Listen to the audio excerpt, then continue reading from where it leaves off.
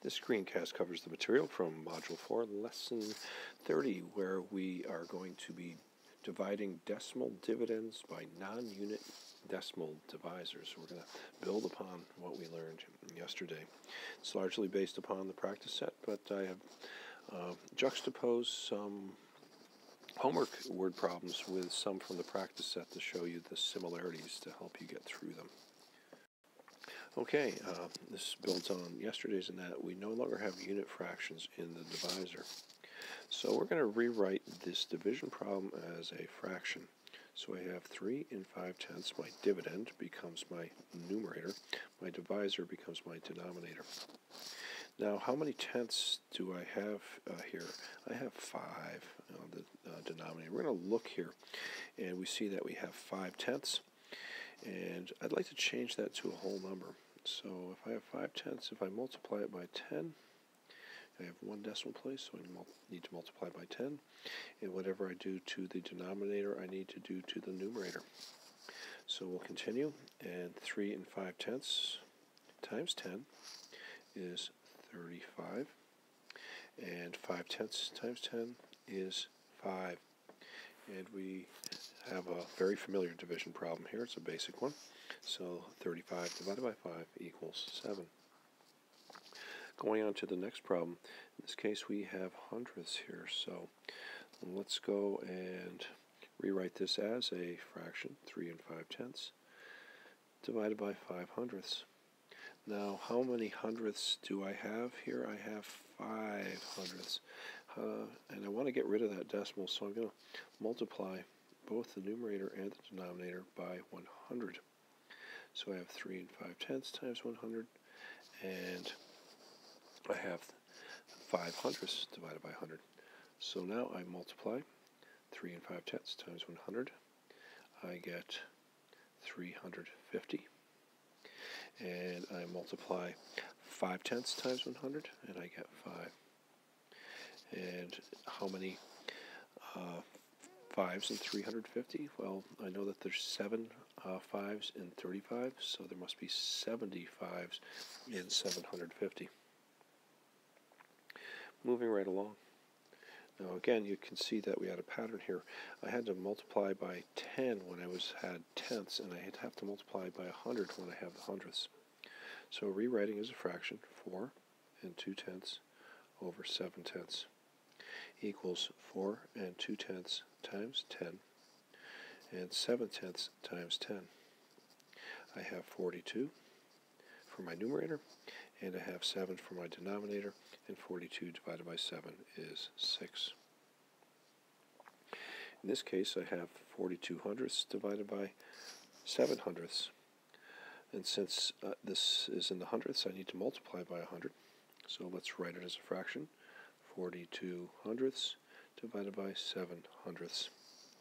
And that equals 42 hundredths times 100 over 7/10. 7 hundredths times 100. And I end up with 42 sevenths. And once again, that equals 6. Just want to point out, we always look at the denominator to figure out what we're going to multiply both the numerator and the denominator by. C and E go to tenths, so I multiply by 10. D and F go to hundredths, so I have to multiply by 100. The key thing we want to do here is get rid of our decimals, and by creating an equivalent fraction, that allows us to do division facts as we customarily do them. Let's do just a couple more examples. Again, rewriting as a fraction. And we can see that our denominator goes to the tenths. So we're going to write 3 6/10 times 10, and 1 2/10 times 10.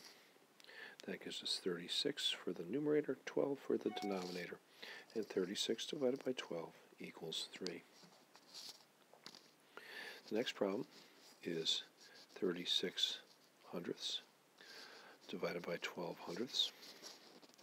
And again, we need to multiply both the numerator and the denominator, this time by 100, because our denominator, or our divisor, is in the hundredths. So I have 36 hundredths times 100, and I have 12 hundredths times 100, and I get 36 divided by 12. Once again, that is 3.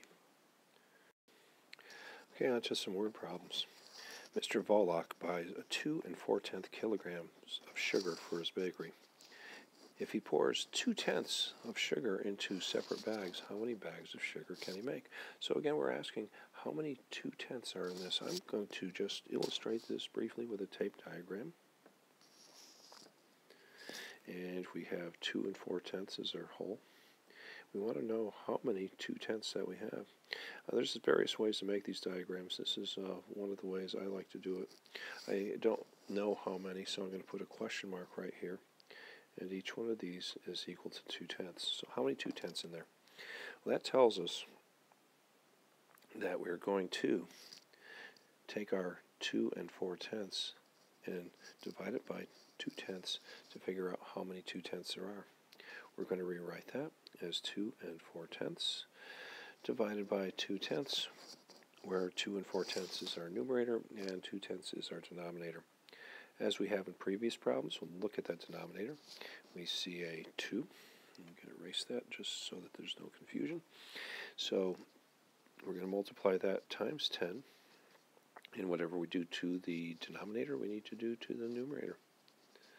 So now I have 24 divided by 2. And we know that that answer is 12.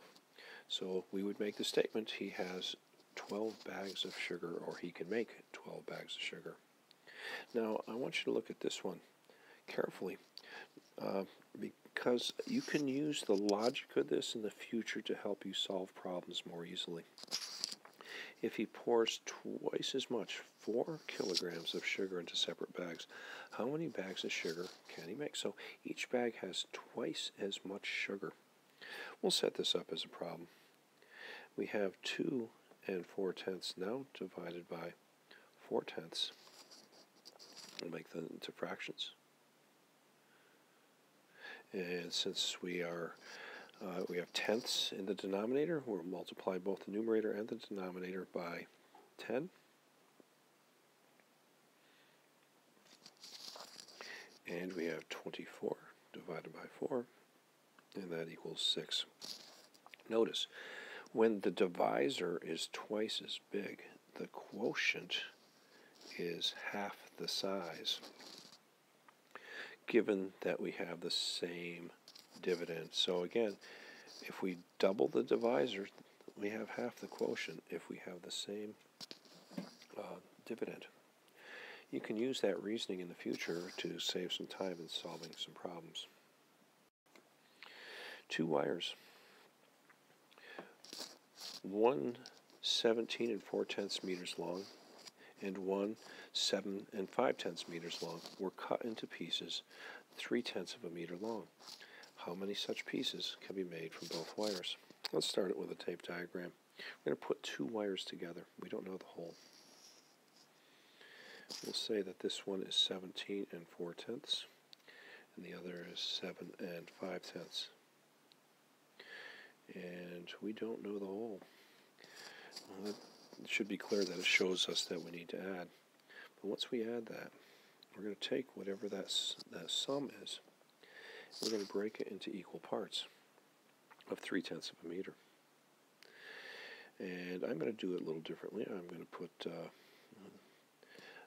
3/10 here, and I'm going to put 1, 2, and 3/10 here, ellipsis, another 3/10, and I'll put a question mark here just to contrast that with the other way that I drew the diagram of the previous problem.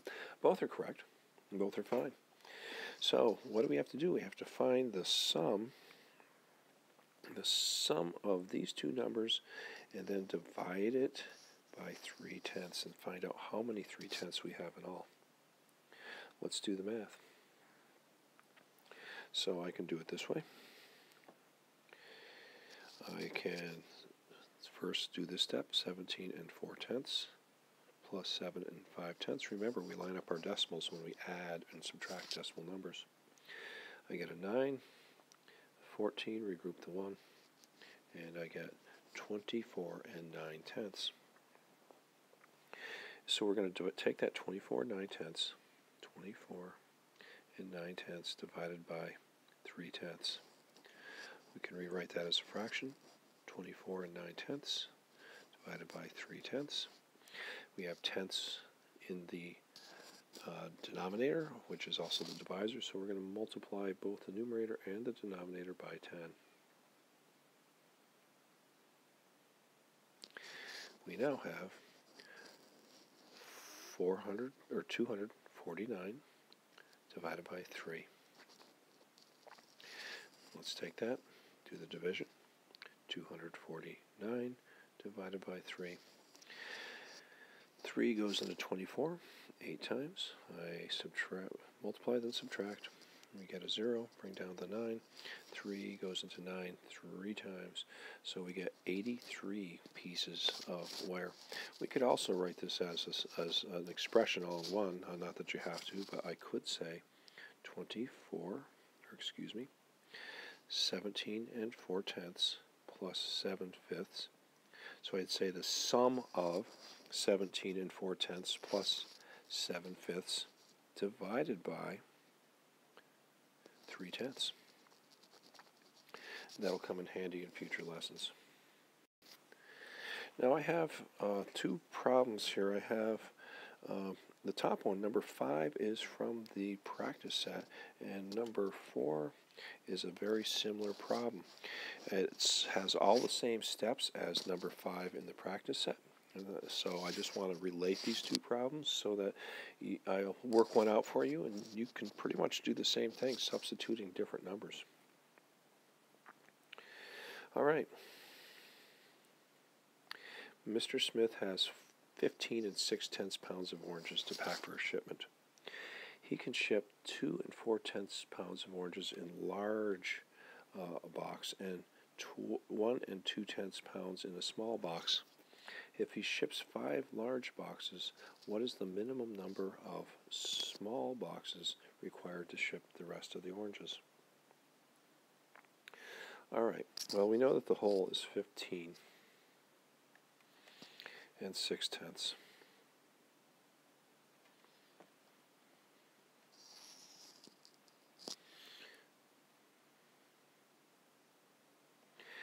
And he's going to have 5 of the large boxes. Okay, these are all large.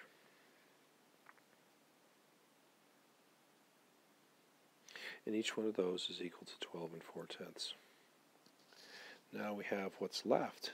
It goes into the small boxes. And we know that those are 1 and 2/10. Didn't really leave myself enough room there, so we'll erase that. Okay, so we have 1 and 2/10. We don't know how many. 1 and 2/10. And we'll put a question mark down there and a 1 here. So what do we have to do? Well, first we have to figure out how many pounds does he pack away in the large. Well, we have 2 and 4/10 times 5.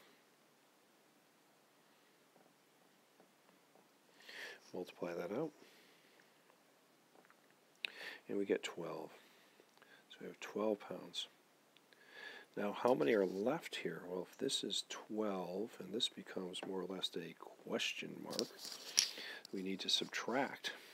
So we're going to take 12 from 15 and 6/10.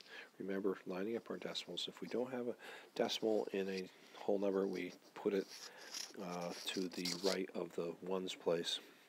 We'll subtract. 6 minus 0 is 6. And put our decimal in there. 5 minus 2 is 3. And 1 minus 1 is 0. So I have 3 and 6/10. We're going to break that down into how many 1 and 2/10 pound boxes. 3 and 6/10 divided by 1 and 2/10 equals 3 and 6/10. As a fraction, we're going to multiply. Looking at the denominator, we have tenths, so we'll multiply by 10. 3 and 6/10 times 10, and 1 and 2/10 times 10 equals 36 twelfths equals 3. All right, and of course we have to write our statement.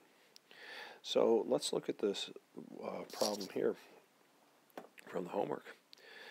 A restaurant's small salt containers contain 6/10 of an ounce of salt. Large shakers hold twice as much. Well, if it's twice as much, we have to take that and multiply it by 2. The shakers are filled from a container that has 18 6/10 ounces of salt. If 8 large shakers are filled, how many small shakers can be filled with the remaining salt? Well, we're going to take this and make that our whole here. And we're going to find 2 times 6/10. We're going to put that value in here, except instead of 5, as we have here, we have 8. Okay, so we're going to then figure out how much salt is in these 8 large containers by multiplying. And then we're going to find out, after that, we're going to subtract the amount in the large shakers from the whole. And we'll take the difference, what's left, and divide that by 6/10. So again, it's very similar to this process here. We're going to, again, put our whole here as 18 6/10. We're going to find twice that. Now I might as well tell you it's 1 2/10. That's not difficult. And we're going to multiply that by not 5 but 8. We're going to take our product, subtract it from our whole, find the difference, and divide that difference by the 6/10.